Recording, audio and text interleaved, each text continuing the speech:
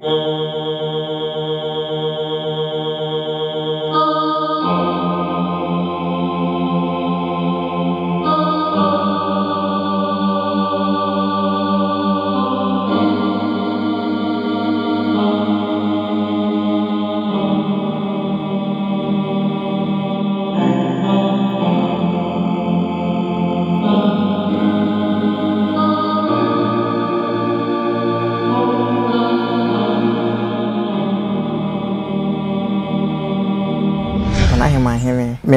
started ya say ye be project we no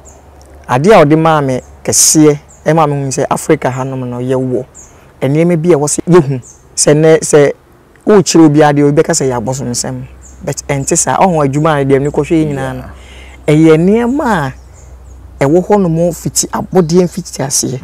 eti ne no na ya to atwen but ono pese ofasa ne ma nyina ade ba e bia e be che o say una nanom kanetete no no mukosa nsuo e de kobompa yesi ya si ye ka chiro wa be ka se ya boso nsem but nsuo aye ko mu no bofu kwa twa plane ticket de be se nsuo no e de ko enti se wo ko America black Americans no se di omba ye wa hanom no e che se wo ti Ghana hanom na se wa amma mesu amamre ne amane ya oto ho atwe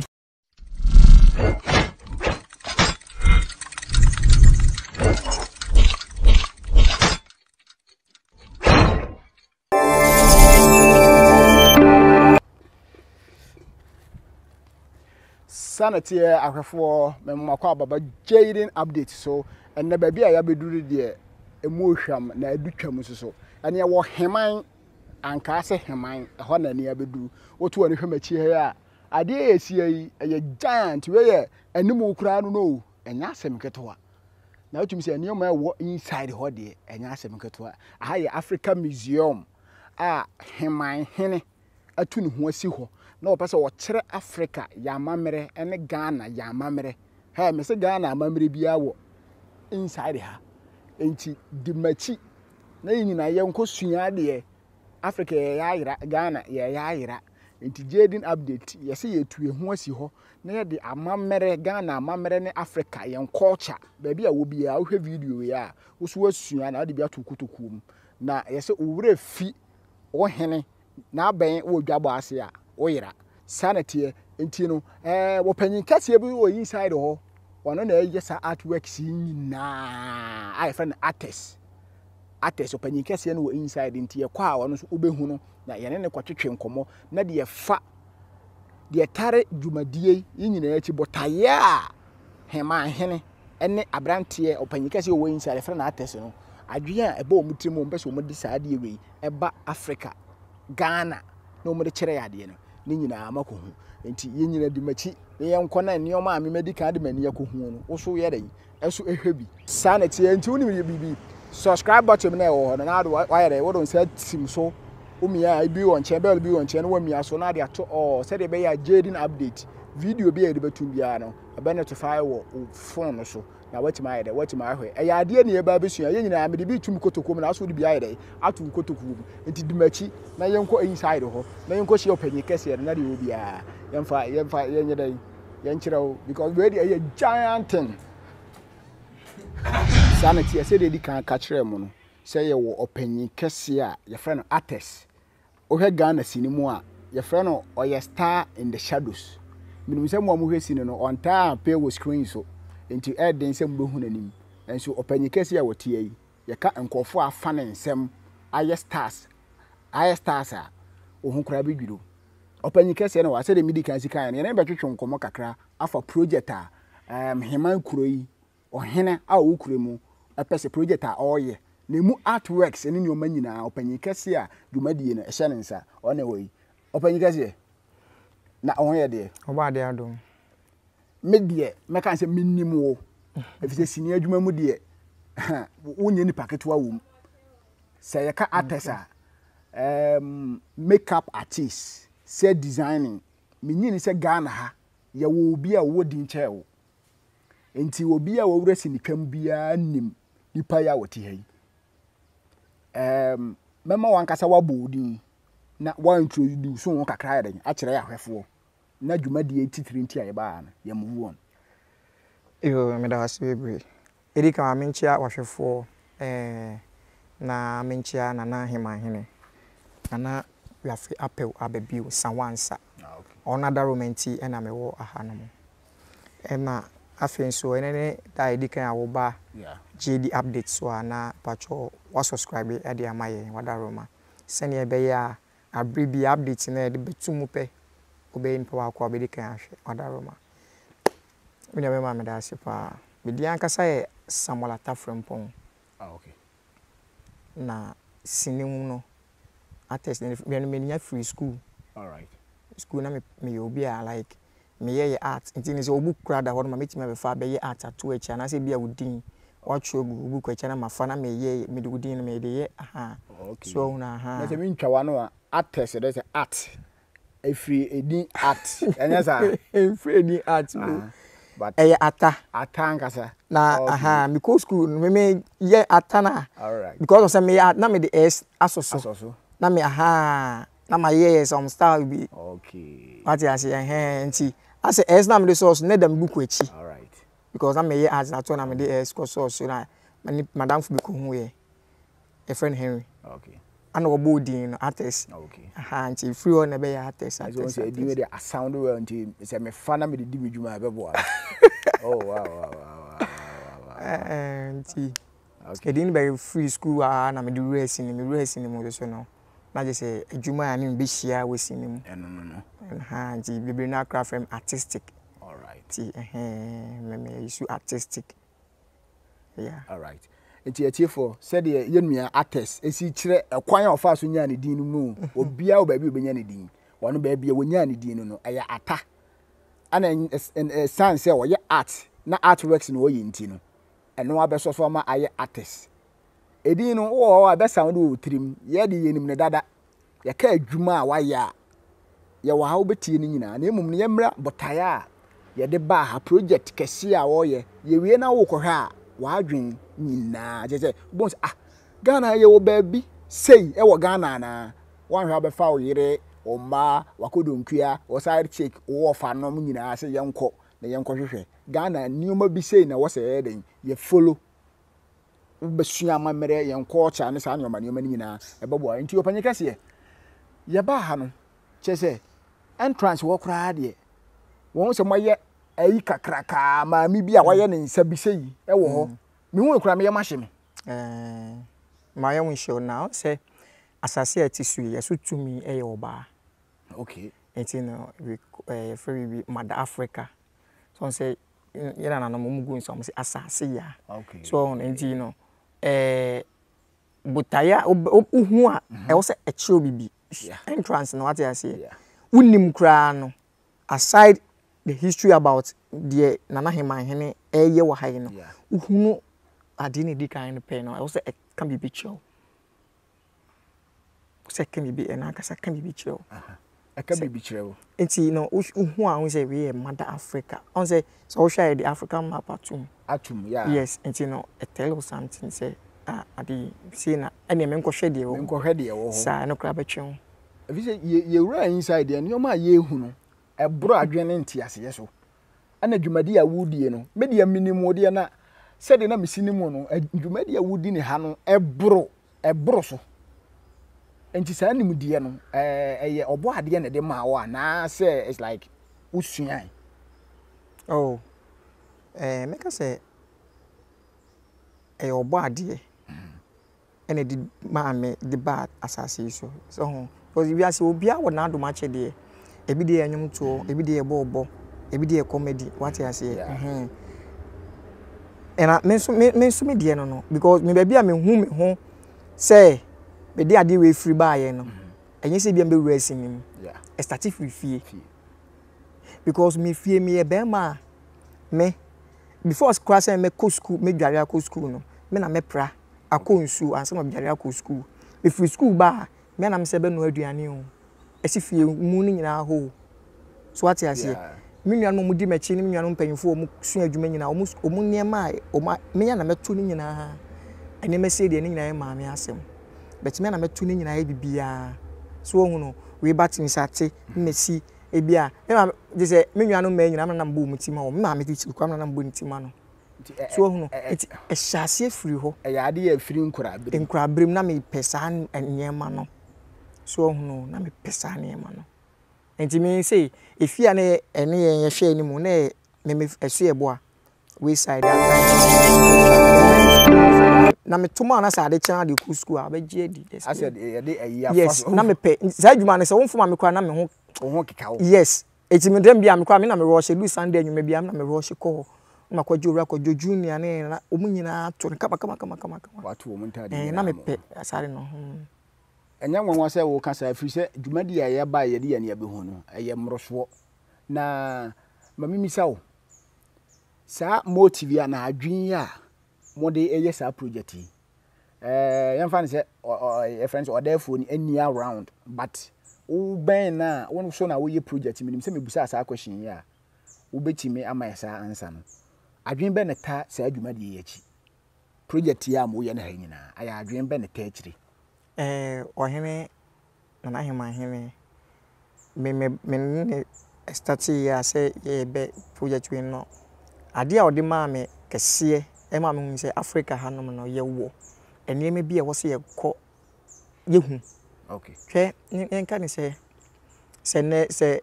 o chire obi ade obi ka say ya gboso nsem but entisa ohun adwuma na dem ni ko hwe nyina no eye niema e wo ho no mo fiti abode fiti ase eti ne no na ya to atwen but ono pese ofa sa niema ni nyina de ba on say ye konsuo ho ye ko asonye so ye me cheche onema bibri sa niema ni nyina ye ohene tiri mu po se Africa ye niema bi ayira no betwen di aba ebia e be cho se wona nanom kane tete no no mu ko sansuo e de ko bompa yesi ya si ye ka chiro wa be ka se obeka se ya boso nsem but nsuo aye ko mu no bofu kwa twa plane ticket de be sansuo no e de ko ade ntia o se ya tia mamre ni amane bi atwene sei na Heman na fa to no ho se de bi Africa obe enti se wo ko America black Americans no se di umbe ye wa hanom no e che se wo ti Ghana hanom na se wa amma mesu amamre ni amane ya oto ho atwene koso mu ba nse se Corans me che oni ma bibri baby a ye yama black Americans mu ba like ni nyina ye ohene botaye so ma Africa ye ne bi ayira ni sabeka biem ti ahafo ne achiefo said the artist she say me hu no kra na me pese me bam no fi se project na wo ye no ana me di kan minimum de dada enso niema amasa be hu a wo ye no ha no kra no ne hu kra sa ye me mama enti botaye ta sa adwumadie ye chi no wo abonten na wo hwe ye a wo so de wa ho de ta achiri efi se Africa ya yira sa na meka no ene asantini akoda agina ho igwani agoda agina na busa ne se tete no na se ni se menye ne so betima ka abakosem bia de akyerɛw je se adwenpa ta sa adwumadie ya chi no beboa ama enkura no kura mu baabi ice schools churches ne sa ne omane no omu center ha na ya buo ma no de oma ba ha be kyerɛw mu asante amamera na se ayade edimu ne dimu pa ye wa haya kra ye nwie ye no abafu twa plane ticket e de ba e fake kra na ye gusu ayeye na so wono broni no kra na wono wo mfiri kuru no kra no kra aba e be titiru ye nsu e da ha no mo besa kokko ye am o ti ase o ye wa high school for bebre ye wa bo an say be school bus be abe mi no mi ensa no ma besia na mpanyifo na atsan konwa mpanyifo no omo ma pechechu mama mre ni amane ye obra na nani ho no mo no be chechu mama mre ni amane ye be chechu mo ne makakra so hunu nti no ni nyina ne se ye ni akasa ade no ekita ye ne be som yi Africa so hunu ha ye ntom obi ma mefa emfa nko wo ha no so be su amamre ni amane ye na wo se me kra me betena ha ana me ba mo nyeme o we bejo se ye do amamre ni amane no me so shavu me shavu na mode adwuma me so ma tewe ni bra na mate aba ni nyina me wiye ni se metena ha be ye friend say bosome ba ko a na mahu amamre ni amane me se me di wachi kura obetimi se de wo so ye ati wote amamre bi ase ene wo mu a wo so de ye den wo de ye ti atiefo said the AC etwetwe nkomo yi no na subscribe button no aboso JAYDEN update said the beya yedwumadie bia ye bedi kan ya yi bia na be drop wo on notification bell no na wo so anya na wa yeden na wa hwe opanyika se ba bia entrance wo say ba bia maame no abie ne nsema wo say ye mother is Ghana. It's like an Africa. Oba our being say we are to me Ankaase di Africa so you say di Africa so we are seeing akura ye na nanu mugu so omo body ben asa otwedi ampo asa so ye na pese me de chiro me pese me can the whole on say story no me pese me chiro say hu we na e no can be kra de chiro so no enti apart from no ene isuo no so ni ba bia ekokoye no me gidi say it's like the moye no there's more to it enti no say enkura ba excursion wa ha ensore fo ba excursion wa ha enkofo ba excursion wa ha me say o menya ade be yen kaidum no ono so kofi a waka say me ko hu ade bi na ade na ekohu ye no ye kire me say eye opanyi bi sei ana obegye oman ni si ho ana opanyi bi sei na be ye sei me gidi say mo osa ne oman ni nyina wa around on say meka ye buy ni ananti mu a ma checho a dine round here wo we on say no de enyuma de wo kan no ni nyina wo e wo dan ni yes Africa hanu mo mpanyimfo a mo ko like on sa o mo nyina status wo e wo dan ni e wo ho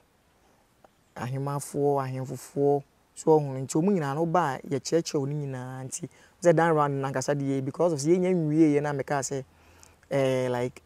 enche bia no ye be wi dwumadi no ti ba bi wo no ma ye ntimi nko sese okay so ohun because afina ye gu han boabo so all right so ohun ye boabo ye ho nti no all right me bi wo no ma but sa ne ma na wo kan nyina no say sorry for say school for nkra mba history no wo ho no wo ho amechima cheche mu abakosem ne ade tie for say dey sitie no dwumadie ne koso nyina no cheche o maye na kase mpo na se de ye ba ye de ani abehu nuoma ye de ani abehu no minsusuye me na cheche mo ye awia no ne sa isi die kan say ye awia no mo ye awia no kamera ketuwa bi nti onso de o buy no ya wie in fact make say ya wie say 95% there na just JAYDEN update for the next time I dey camera senior na be banon there na just bibia ya complete bibia say na mo ba down round ni nyina no bibia mo bibia history no ho no so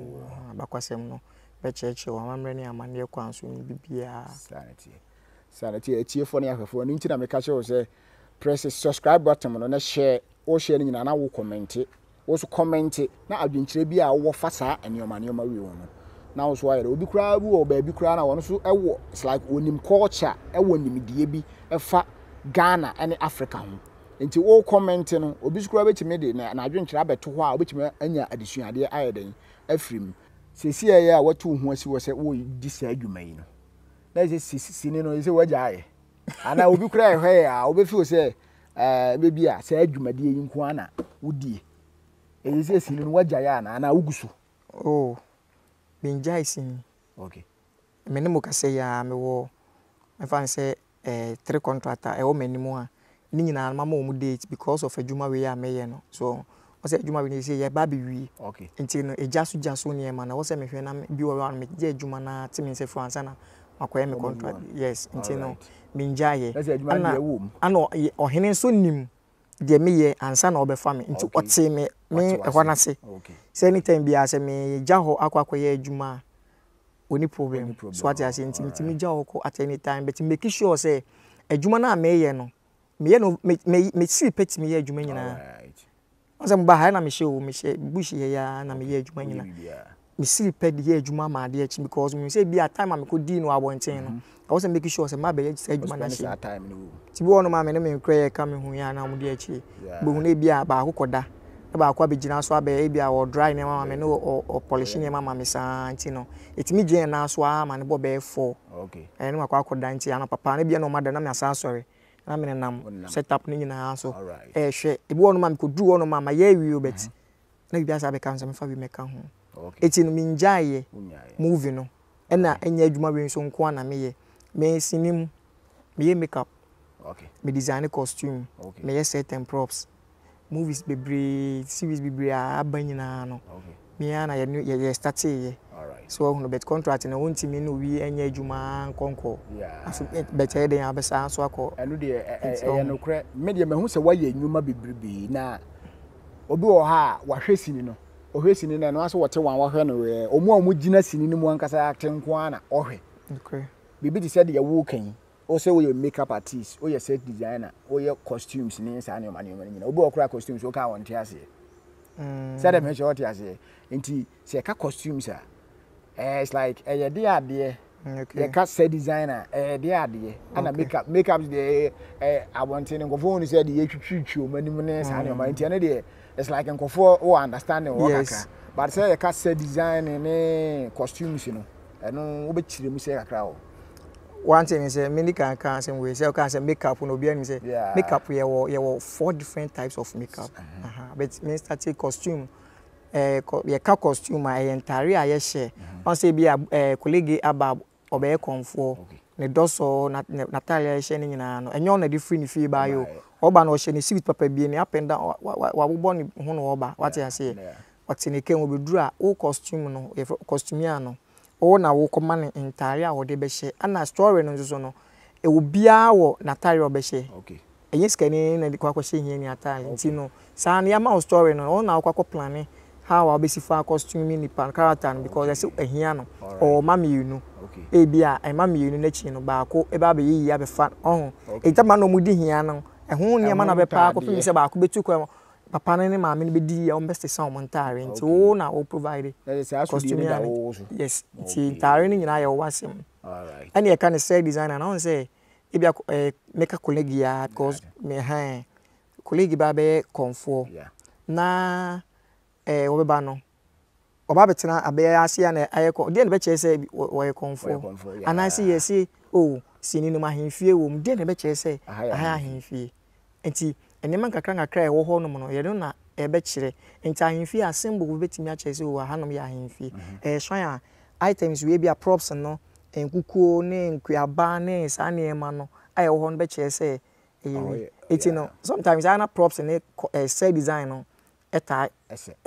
ebum because props in be providing them na set design no akwakoye ni setup yes okay nti no enye de e bia set design ye no na props in so ye obi a woni de nti san kunya we no eye props dia okay enkunya ye tina so ye de interview see ye props dia nti props in de ba be share me na me ye set design na nsem na wako design how am be sitting ni sifa eti no e wo mu chiche mu bet obi wo ho no ma na woni no ka ni nyina abom ka ni saa alright ani e ba makeup na ho makeup no ye wo mu ahodo nan okay ye wo transformation se wo transform ni pa no wo ya akokra na wo ba be ye abrantie kodun kan sa tim be ye akokra be du be no wo ya abofra kra ni nyina wo be ye eti se wo ba be ye panyin so a makeup e wa se de se wo transform image no okay e ma ne ya akokra se ka se bia o e bia ne 120 plus I also make sure say my obenya wrinkles so ye ben ma so obenya wrinkles ne kasa yenko but body no yes emwo hu ni say enipa e wa ba kokora wa ba brewa alright eti ne ye utu transform image no okay so hu no e bi obu onu ma ye so oni abodwese nso ye pese na abodwese ye bua makeup no so oni abodwese na me de bi ka ho a we image na sesa okay de ya me de ball na sesa kwoti bia foforo so hu no sa and your special effects in the end ye enti train to form ye enti san to form fast kan wo bi fatu mu obi die ni nyina wo ye no bi ni nyina me ye no bi ene de nya etire de wo ma me picture na no a ana me de ya ma wo na eno no memra sa side do kakra se bia ye hwesi no bo se ya ti obi ti na ne ti da ba bi ebi wo ha body ni da ho na ne kuntuns ni da ho na ne ti ni da ho eno no tire na da ho no menim mo de anwea na ya na mo de dua na mo de na ye nsem na me ye effect na me be tinye ma me de be ye no chemicals na we no a make kan bo mo de aye no ni nyina no ye me masem sa so what you say but say producer no director no benya etire na wo pe ne de ye no na e wo se me hwe so se meye o de hu picture na ma me aso ntim bia nanim na mo ma wise na ebia se meni ho no kwa metimi afre ebia mo ntwa nipa na side ha mo ntwa ne ha mfa send me mo twa de send me ansa I ho no futures na me ba be yi all right so what you say ye be twa obi nsa obi nan ate da ba bi ni nsa ate da ba bi so ni nyina no me ya to ho no so what you say me ya to ho no ti ye twa obi ti dia ye dia special effect dia ho no nko nti enye special enye makeup na adwuma ne sa special effect makeup no different ebia because of say adwuma ye no transformation wo na makeup artist na oni ntimi nya dey also frɛ de obetimi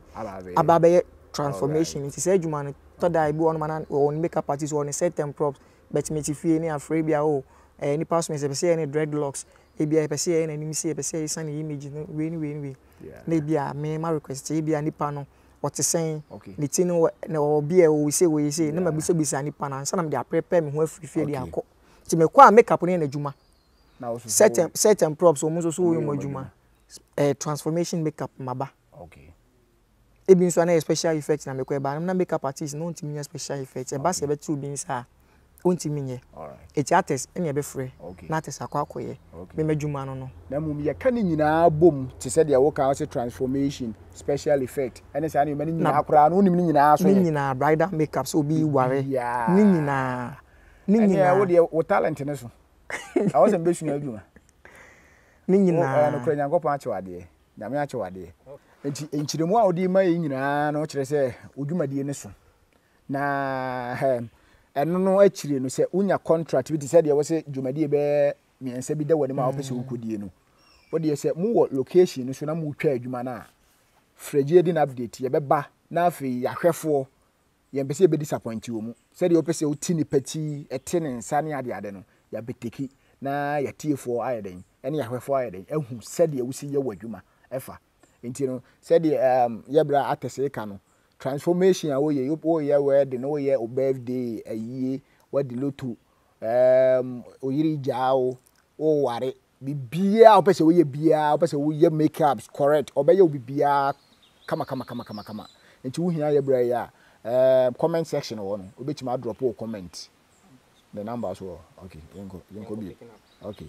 enti no se o do birthday se wo ye den na wo hia ye brother ya obetimi aba comment section ase na wa twere o comment na number enso so e wo screen no so na wa peke na wa frɛ na adi nkomo na adwuma ho te enso ngiri se wonu mbuo e wo form an kofo betimi ama wa adwuma no kra de mi hu se ne fe kra de hia se ni yi ende no kre because na say me ko wedding bi ase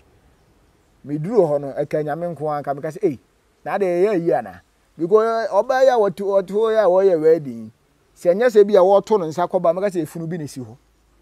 me je di say na ewu ya yi se bi obi awuo na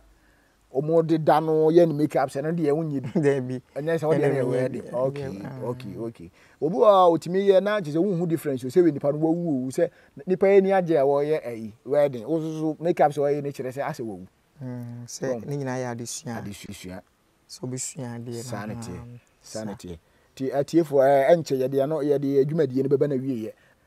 ma mi sa question we won se ye wo bi wa Nyankopon ache na adom ache de no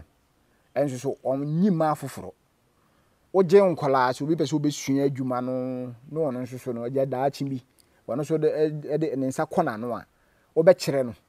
a obechima afre waba won cha mo akire na se wo ye nkofo na omu wa no dom talent no ko ni bi won ko ana wo ye wadwuma question me da se pa se nipa no talent ne kita no o chance so no de aye ono nko na fam de didi ama no ho ato no na owu a asa obi a adoma chede no nyame e de dom se wo de bebo kwan na se wo de be boa obi ama na ono so nsa akona no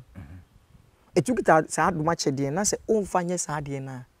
nyame wo kwan ofa so a o china ade enokre ansa kra na obeka se wo na do ade ko nyame de waketu ya kra be ma wo sa si so sa na wakosoro esan se o de adom wo dom na o de adom me adom na me de adom me no adom nya me de adom me no senka menya na ka bia say a school ana ban na bie ana odem aka say men ya men tete nkura because nkura fa men nsem no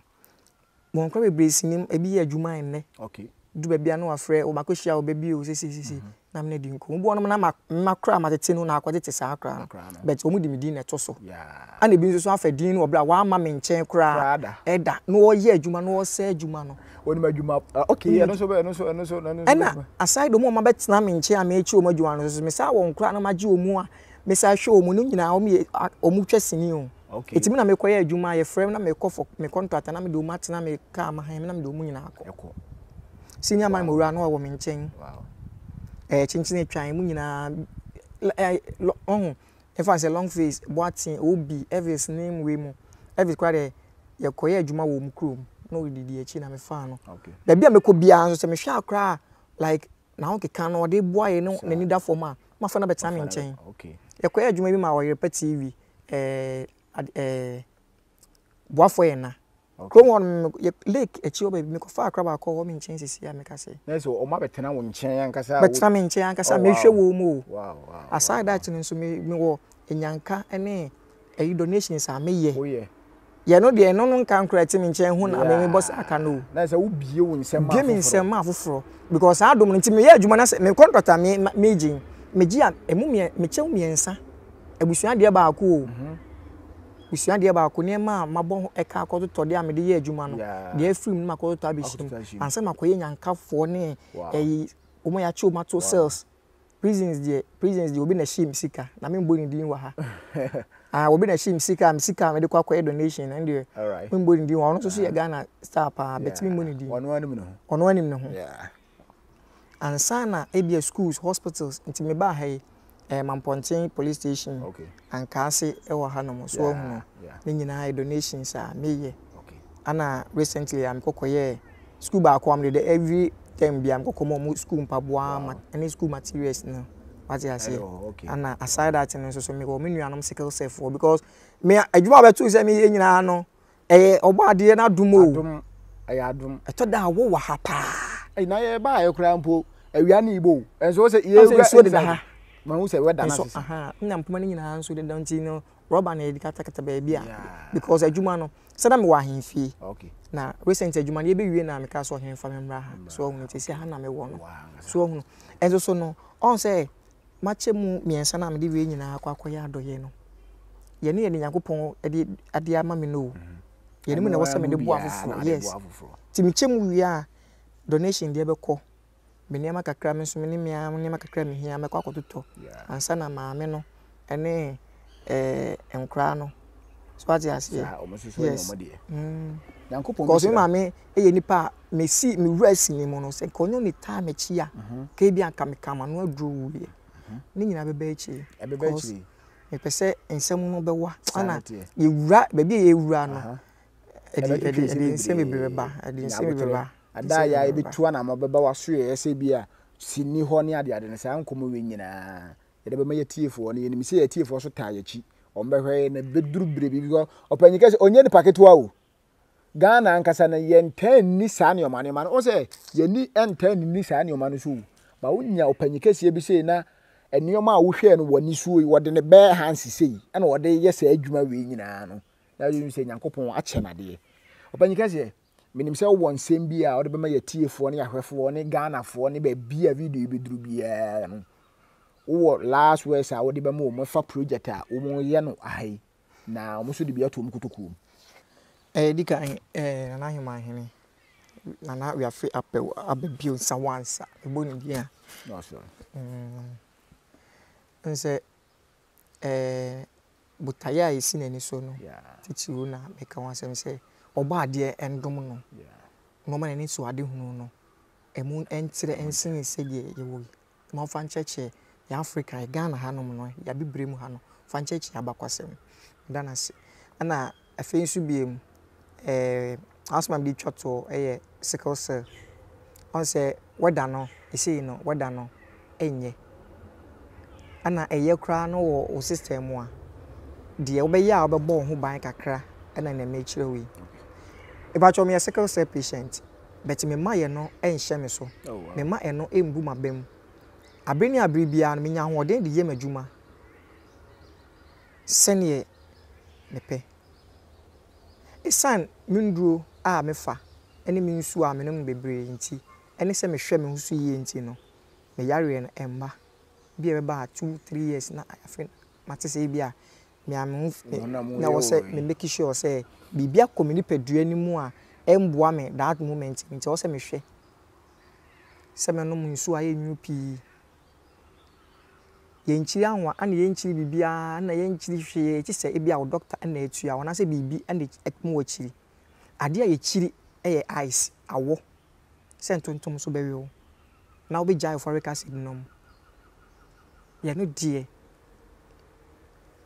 na mom se of no mo foric acid na wonum unsuo na wo hwe se o man tontom enhwewa hwe se obetimi anya ahoden edi aye wadwuma edi enye sika ana emre ni ho bia na se eda bia ni ho se we sickle cell patient a age we die old bewu ebi ni ho ti se onhwe ho so yie ana ebi onso o ma o mo ne ye na ye wo sickle cell ete mantemu eco school na abri ane bia abri bia no o mo de yare ne sere ye no mesre imagine fidie we so akase munhwe ni yi esan se ebi ehuru a wodi huru nipa no ne kra empe e ma ne kra di awe ho a be hu yesi sickle cell de wonche da bi but wodi nipa ne tene yi na wo hu se wo ma na ni age na wo ma ne ren ho no ho a ebi ase di enti no e de nyini che kra bre nipa no wo mo bia betimi di aboa no but emfa yare ana se bet apomudin no ensere no ebe na ho de nchen no ho de nchen bebre na munim awusuo mu asem enti no ensere obia se oyayarefo enti obia din se ekiramewu na no wo mo bi afabo ano minnuano ma mo sickle cell yale se mo se mo nhwe so na mo no mo nsu na mo no mo foric acid emfa hope ento edru ewa abonten ewo branye doctor ana show abribia obeti se wo honam enye wuye no for hospital na wo doctor en show medam ase sanity na se wi kra na se ensema akakura masa aboto ya sa sua ade foforo kra sa wom wasa amma is like education na asa ko sickle cell education kra ma afoforo wa abonchen kra sa sua anioma kra sa wom nti se de bra panyi di eka ye no ensire wunua ewo tibia bia ne wo mu nti na obia nim daache ana se sa nipa no wo ho a enkire se wonka menua ye friend se menua atasi enye ne kura no wo ka sa asem yi a ka menim da efiri se ozi ka se wo hwe ne husu yie ne nuro wo fa onum ne nsuo ne bibia ye nti menua yesa be hia biem na afi yaba waso ye bia wo ye adwuma ka se bia wo ko location so mu twa sini ne sa ne yoma nyina no yaba na yabe teki sa ne yoma nyina ahwefo ne atiefo ene ye de mu besi ha JAYDEN update subscribe button na waboso now they call all notification any video be drop bia e ba betom na wahwe education kwa na ye de bremo na wa share video no na comment ade bia adwenkyere bia wo bia so betimi de atum na ye ready a e be ma ho reply ya damase